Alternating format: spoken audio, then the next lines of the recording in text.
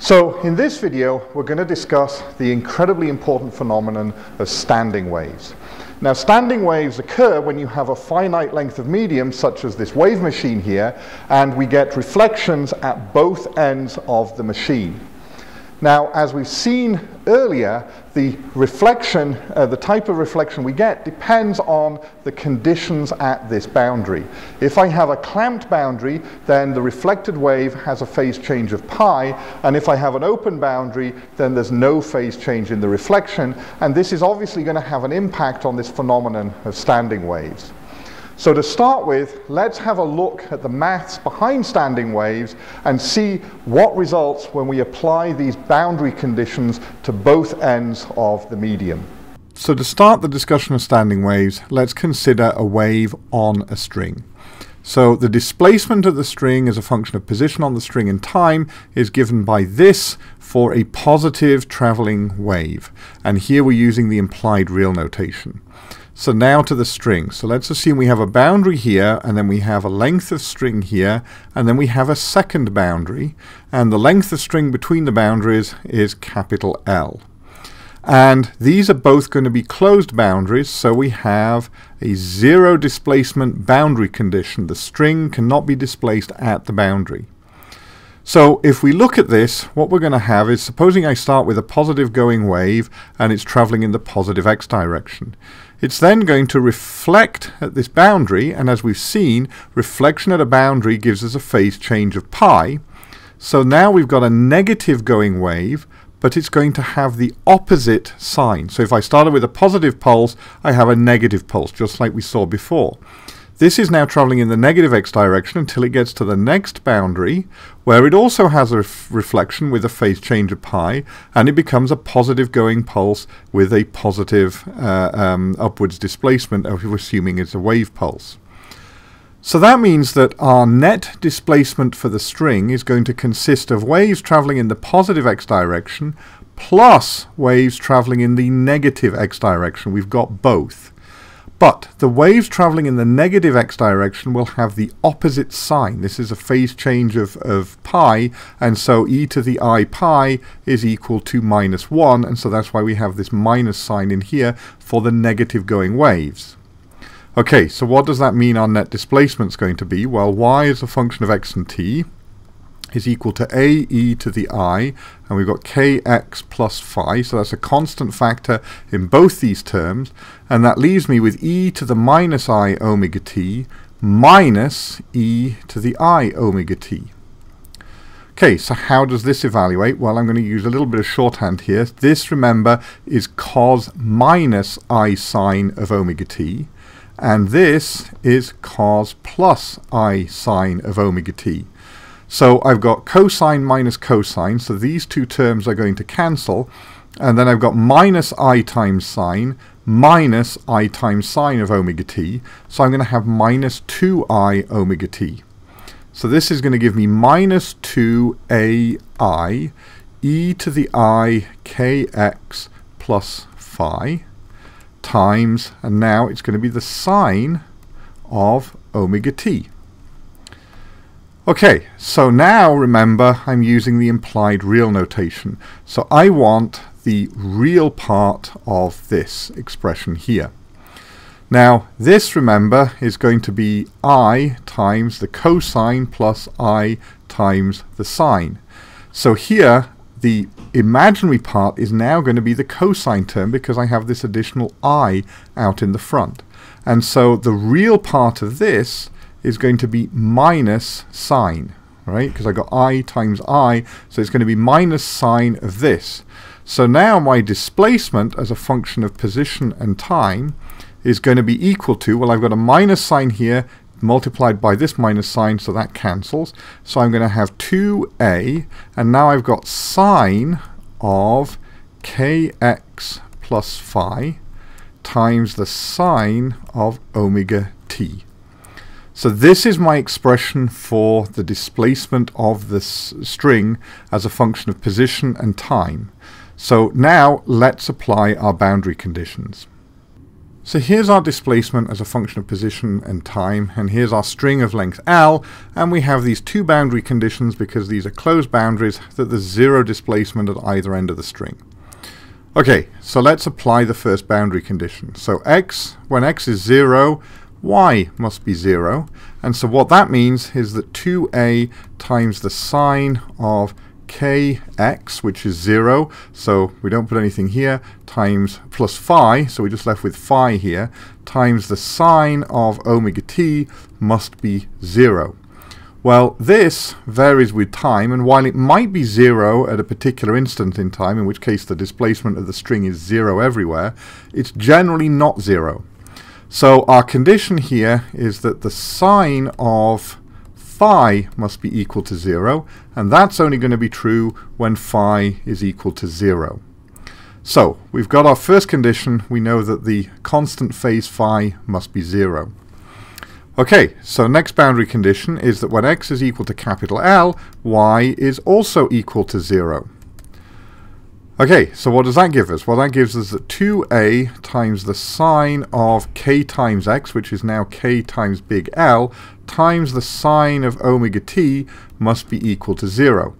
But again, this is generally not 0, and so we must have that this is equal to 0.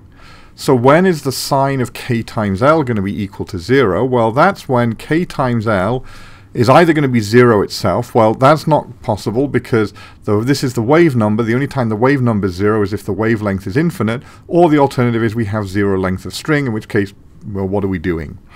So when is k times L 0, sine of k times L 0 other than when one of these two things is 0?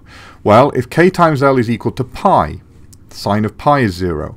2 pi, sine of 2 pi is 0, 3 pi, in fact any integer number of pi. So we have multiple possible solutions here, where n here is any integer, and that's equal to 1, 2, 3, and so on, right? So not 0, but 1, 2, 3, and so on. So that means, let's write out our wave number now. Well, our wave number is 2 pi divided by the wavelength. Multiply that by the length of string, and that's equal to n times pi. Well, I can cancel the pi's, and I can rearrange this so that my wavelength here for the string is equal to, well, what am I going to have? I'm going to have 2L divided by n, which means that my wavelength is going to be allowed to be 2L when n is 1. We can have L when n is 2. We can have 2/3 L when n is 3. We can have 1/2 L when n is 4, and so on and so forth. So I've now, with my standing wave, restricted myself to only having certain fixed wavelengths allowed. And only these wavelengths will obey these two boundary conditions. Any other wavelength will not obey those boundary conditions and is not allowed. Now this also has consequences for the frequency. Remember that our phase velocity is equal to the frequency times lambda. So that means that our frequency is just c divided by lambda, and so our frequency now is going to be n times c divided by 2L. So I've got fixed values for frequency that come from this fixed expression for wavelength. Now, of course, the phase velocity here depends on the physical characteristics of the system, the tension and the mass per unit length of the string. So by changing these quantities, I can change the allowed frequencies. The wavelengths are constrained by the length of the string. These are the things that are constrained by these boundary conditions here, and the frequency, although it's quantized, can only have certain values, is quantized in relationship to this phase velocity, and the phase velocity depends on the physical characteristics of the system. Now, I said the word quantized there. It's not going to come as a shock. This is the physics behind why things like an electron only has fixed energy levels in an atom, and that's something we'll discuss later. So now that we've come up with our expression for standing waves on a string, what do these standing waves look like? Well, this is the longest wavelength, which means the lowest frequency, and this is what we call the the fundamental mode of vibration. So the fundamental mode is the one associated with the longest possible wavelength for the whatever system is undergoing standing waves. Now as we increase, so this is the case where n is equal to 1, well you can see it here. Here we go to n equals 2, and we can see now that our wavelength, lambda, would be equal to the length of string. And what this means is that at any instant in time we end up with a full sine wave being contained on the string. Now of course remember that our displacement as a function of x and time was proportional to sine of omega t. So over time this is going to oscillate up and down. It was multiplied by our sine wave as a function of k times x, but the omega t part means that over time this is going to oscillate up and down. So what this means is that points in our sine, so this is also, we've got a sine of k times x here. So at points where our sine of k times x is 0, then it doesn't matter what the value of sine omega t is, we're always going to get 0, and so we always get 0 displacement. And where we get a 0 displacement, we call this a node. Now, where the sine of k times x is equal to 1, this is where, when we multiply it by sine of omega t, we're going to get a huge amplitude, or the largest possible amplitude displacement. And so this is the opposite of where we have 0 displacement, and since it's the opposite, we call it an antinode. Now, one of the very important things to notice is that, of course, because we're talking about a string with two closed boundaries, we always have a node on either end. That was our boundary condition, that we had 0 displacement at either end of the string. So we always get 0 displacement at the ends for closed boundaries. So as you can see, as we increase the number here, n equals 3, n equals 4, the n here corresponds actually to the number of antinodes in the string, and each of these antinodes is separated by a node in between. Now, as we look at this, since the solid blue line shows us the displacement of the string at one instance in time, what we can see is that the displacement between two adjacent nodes is equal to half a wavelength. Right? So the displacement between two adjacent nodes is equal to half a wavelength, and of course we have an antinode exactly halfway in between, and so the displacement between a node and an antinode is quarter of a wavelength. So now we've seen the static picture, we've introduced the vocabulary to describe it, let's have a look at an animation of a standing wave on a string. So here you can see the first 4 modes of vibration for a string of fixed length. So as you can see, as the frequency increases, the number of nodes, so that's the positions where there's 0 displacement, also increases. But for all the modes of vibration, the displacement is always 0 at the ends of the string, and that's because we have 2 closed boundaries. So here we have a string that's under tension, and there's a weight on the far end that's keeping it under a fixed tension. And it's attached here in this box to a vibration device that will move it up and down at a high speed. And what we're going to do is we're going to set this string vibrating, and we're going to alter the frequency of the vibrations, and you will see a standing wave appear on this string. And as we increase the frequency, you will see that the number of nodes and antinodes increase as we go to higher and higher frequencies. Now, this is a string that's clamped at both ends. It has a node at that end, and it will have a node at this end, and so you'll see what we have, the standing waves for a string with 2 clamped ends.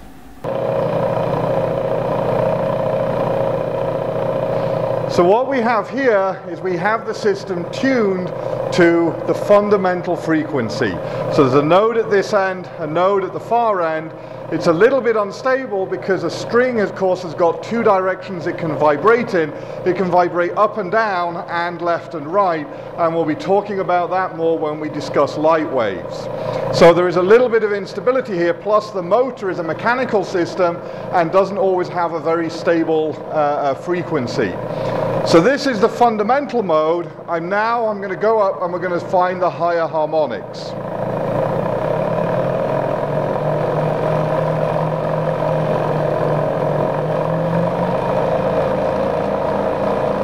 So this now is the first harmonic. You can see that there is a node right in the center here where the amplitude of vibration is almost zero. Again, it's not a perfect system, so it's not perfectly zero.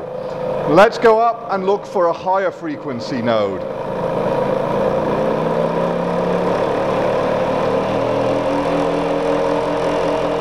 And there we have the next harmonic. There are two nodes now in the center, and we'll try for the next one. I don't know whether we'll be able to go that fast. We'll see.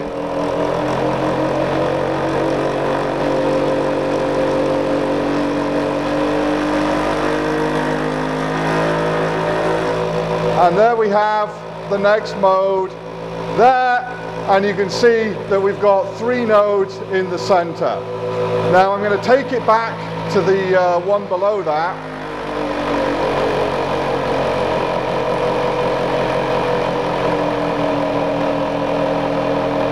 So there we are, we have a node here and a node over there. Now what I'm going to do is I'm going to go to the other end and I'm going to change the tension, and what you'll see is that when I change the tension in the string, we lose resonance. So the standing wave depends not only on the length of the string, but it also depends on the tension that the string is under.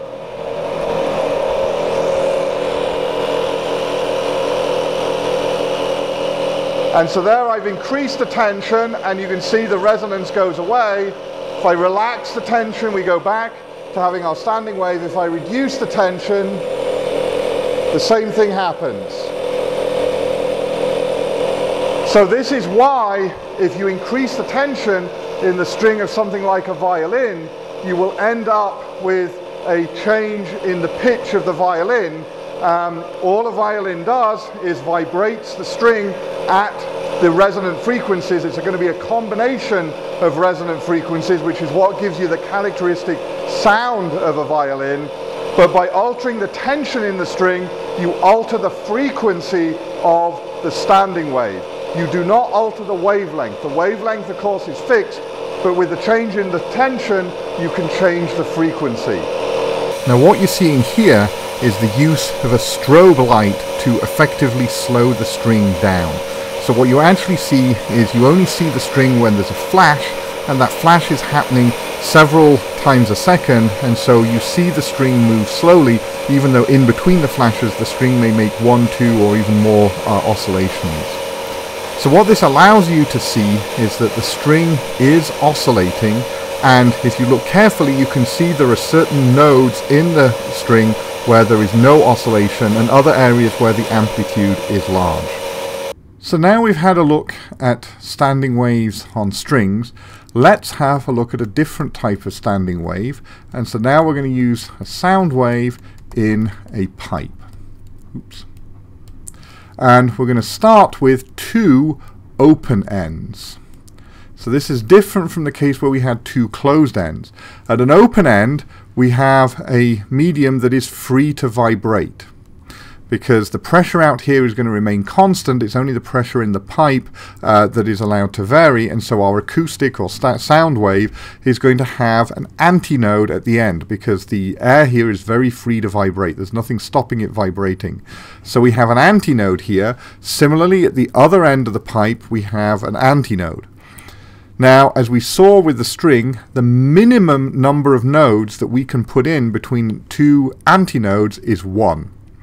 So for the n equals 1 case here, we're going to have one node in the middle, and as we discussed for a string, the distance between an antinode and a node is 1/4 of a wavelength. And so for the n equals 1 case, where we've got a pipe with two open ends, then we're going to have that the wavelength here is equal to twice the length of the pipe. Now for the n equals 2 case here, we can put in two antinodes, and again we have to add in now two nodes in between the two antinodes at the end. Remember, we're fixed by having antinodes at the end because of the open end. And now we can put in two nodes, and of course between those two nodes we must have a single antinode, and so now the length of the pipe is equal to the wavelength, so lambda is equal to L. Now if we go to n equals 3 by extension, we're going to have 3 nodes in here, we're going to have 2 antinodes, and so now what we're going to get is we're going to have that we're going to have three half wavelengths equal the pipe, and so therefore the wavelength here is going to be 2/3 the length of the pipe, and so on. And so by extrapolating this, we're finding that we're getting the same wavelengths that we had for the string with the 2 closed boundaries, and we find that the wavelength is constrained to be 2L over n, where n is equal to 1, 2, and so on. So the frequency again is just c divided by the wavelength, so again we have n times c over 2L, and so we end up with the same allowed frequencies and the same allowed wavelengths as we had for a string. But we can do something different with a pipe. Supposing we take one of these ends now and we close it off. So let's have a look what happens when we have an open end and a closed end for a pipe. So now we have the system here where we've got the same pipe, but we've closed one end of it. So we've got a closed end here and we've got an open end here. Now at the closed end, the air molecules cannot vibrate. They cannot move at all because they're right up against this wall, and so we have to have a node here. The open end, again, the molecules are very free to vibrate, so we have an antinode. So because we've got a node at one end and an antinode at the other, we don't need anything in between them. In the longest wavelength case, there's no node or antinode in between them. We can put them adjacent. We can put a node adjacent to an antinode. So this means that the wavelength, that the length of the pipe here, L, is equal to lambda over 4, and so that means that lambda is equal to 4 times the length of the pipe. So we can fit a wavelength 4 times longer than the pipe into this pipe. So that's a huge wavelength. Next, the minimum number of nodes and antinodes we can put in is we can add in an extra pair. We've got to put them in a pair, so we have an antinode and a node, and that means we get half a wavelength between one node at the end to the next node, and then we have a quarter of a wavelength between that node and the next antinode. So that means that the length of the pipe now is equal to 3 lambda over 4, and so that means that lambda is equal to 4 L over 3. So this is still longer than the length of the pipe now, but it's a lot closer to the length of the pipe. So in general, what we're going to find is that the length of the pipe is going to be equal to, well, as you can see here, we went from 1 lambda over 4 to 3 lambda over 4. Next, it's going to be 5 lambda over 4, then 7 lambda over 4. So what we've got is we've got 2n minus 1 times lambda over 4, where n is just as we did for the all the cases here. N goes from 1 to 2 to 3 and so on. We're not allowing n to be 0. So what this means is that our wavelength for these allowed standing waves is going to be now, well, all we do is we rearrange this, and so it's equal to 4L over 2n minus 1. So these are our allowed wavelengths, and then of course our frequencies are just c divided by the wavelength, so it's just c times 1 over this, and so our allowed frequencies are going to be 2n minus 1 times c divided by 4l. So again, we can use this counting of nodes and antinodes to figure out the allowed wavelengths in a pipe that is open at one end and closed at the other. So here we can see an animation of waves on a fixed length of string, but now with 2 open boundaries. So this is the same condition as we were talking about with the pipe. It's just a little bit easier to visualize it with a string to start with. So you'll notice that the frequencies are in fact exactly the same as we had before for the closed boundaries. The difference is now is that we have an antinode at the ends of the string. Now here we've transitioned to a simulation of the longitudinal wave in a pipe, again with two open ends, and you can see that the little blue dots representing the air molecules have a very large amplitude vibration at either end of the pipe, and for the fundamental mode, the lowest frequency mode at the top of the screen, you can see that there is a single node in the middle and the air molecules bunch together and separate from that position. For the next highest mode, you can see that there are two nodes, and it appears that the air molecules first of all bunch at one of the nodes and then bunch at the other node. And so this is again a slight difference in the longitudinal wave, is that it visualizes a little bit differently, but you can still see that there are very clearly two nodes for the next highest frequency, and you still have the two antinodes at the end where there is a large vibrational amplitude. So what we've got here to demonstrate standing waves in a tube using sound waves is something called the Kunst tube, and that's a word you've got to be very careful when you pronounce it. It was a tube that was first invented in the late 1800s by a German physicist by the name Kunst. That's K-U-N-D-T.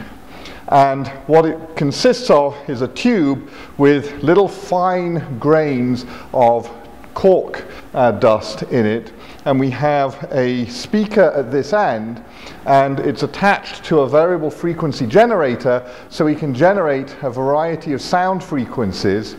And when we reach a resonant frequency, the little grains of cork will vibrate backwards and forwards, and so we can see where we have a node where there's no movement of the cork and an antinode where there's a large amount of movement of the cork.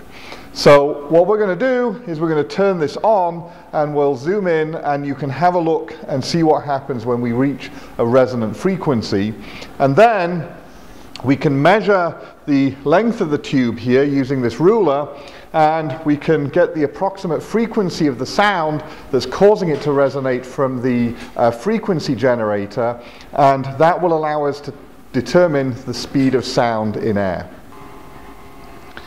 So here we have the tube, and you can see in the bottom of it here there is the cork dust that's resting on the bottom. Now the speaker is currently set to generate a frequency well below that of the fundamental mode of this tube, and what I'm going to do in a minute is increase the frequency that the speaker is generating until you see the cork dust at the bottom start to vibrate. Now, one of the things you will notice when I do this is that there become fine lines appear in the cork dust, and these lines are about ½ centimeter apart. This separation is caused not by the fundamental mode of the standing wave or a higher harmonic. It's actually caused because the molecules of the air are vibrating at a different rate to the cork dust. And the result is that little vortices of air form around the cork dust, and these vortices repel, and they produce an equal spacing of the cork dust. And this effect was first discovered in 1891 by Koenig, who wrote papers in the Annalen der Physik to explain the phenomenon, and these were later corrected with the more precise vortex explanation in the 1932 in the Proceedings of the Royal Society. So let's go through the resonance.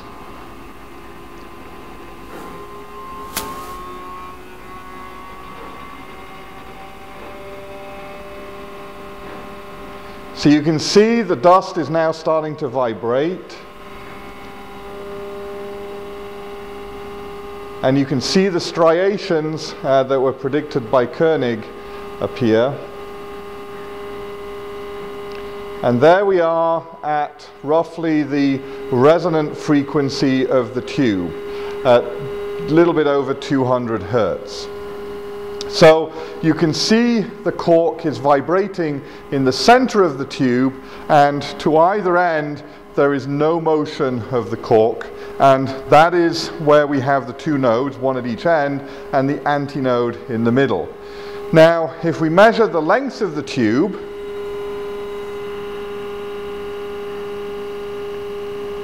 we get a distance of roughly just over 80 centimeters. Let's call it 81 centimeters.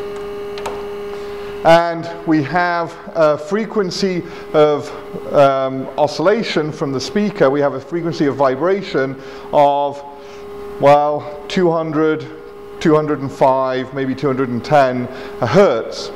So if we so remember that the tube is half of one wavelength. So if the tube is length 81 centimeters, then the wavelength that we have vibrating in there is 1.62 meters. If we multiply that by the frequency that we have, which is just over 200 hertz, we get a number that is roughly consistent with the speed of sound in air, which is about 340 meters per second at room temperature. So within some generous errors, we've got a result that's consistent for the speed of sound in air. So here we have the tube at the fundamental mode of vibration, and we're going to increase the frequency now to get to the next harmonic. Now, if you look at the equation we derived earlier for the allowed wavelengths, you should be able to predict the frequency at which the next standing wave will be excited. So let's increase the frequency and see if you got your prediction correct.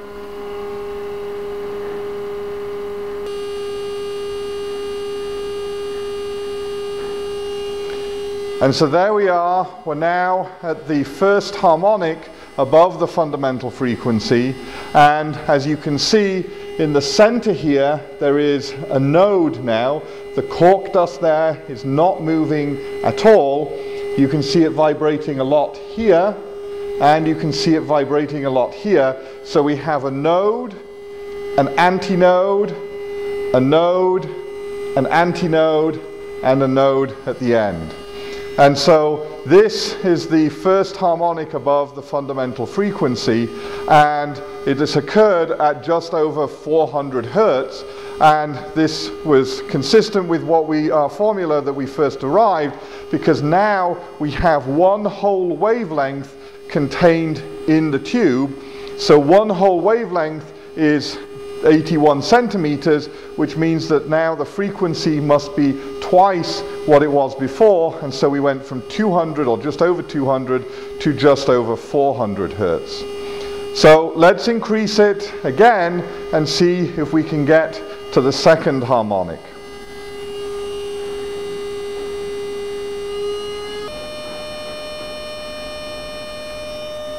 And here we are now at the second harmonic, the third vibration mode of the tube. We've got two nodes now, one here, and we have another node here. And so this now has got 1.5 wavelengths contained in the tube, and you can see that we have the corresponding antinodes in between the nodes. So we have 3 antinodes and 4 nodes, 1 at either end and 2 in the middle. And so this is showing that the standing wave conditions for a tube with 2 closed ends are consistent with what we'd calculated. So now we've taken the plunger out of the tube, and as you can hear, the noise from the speaker at the end is a lot louder. So what we're going to do is we're going to increase the frequency. Now, we've tried this earlier and found that at the very low frequencies needed to excite the fundamental mode of this tube, the speaker just simply doesn't have enough amplitude to make the cork dust move. So what we're going to do is we'll turn it up and we'll excite the first harmonic of the tube. And so what we'll expect to see is a node at the end, an antinode about 2/3 of the way along the tube, and then there'll be a node at the end of the tube. And I'll warn you in advance, this is going to get quite loud. So here we go.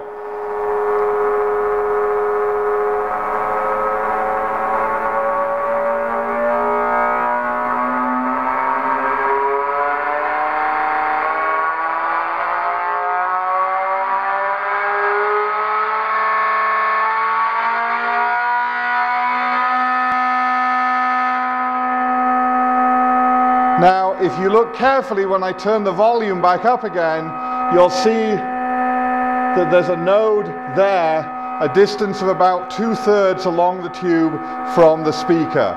So I'll turn it back up again, look carefully at that area, and you'll see that the cork there is not moving.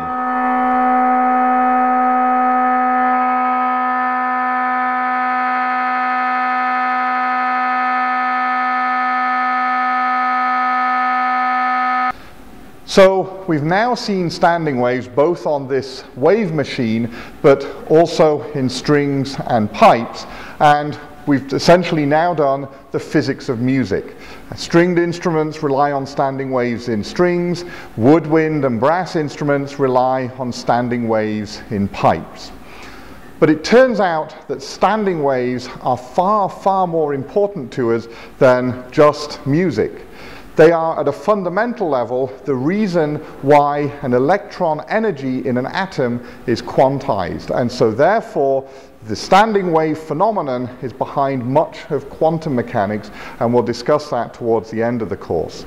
So at a fundamental level, standing waves don't just give us music, they give us all of chemistry as well.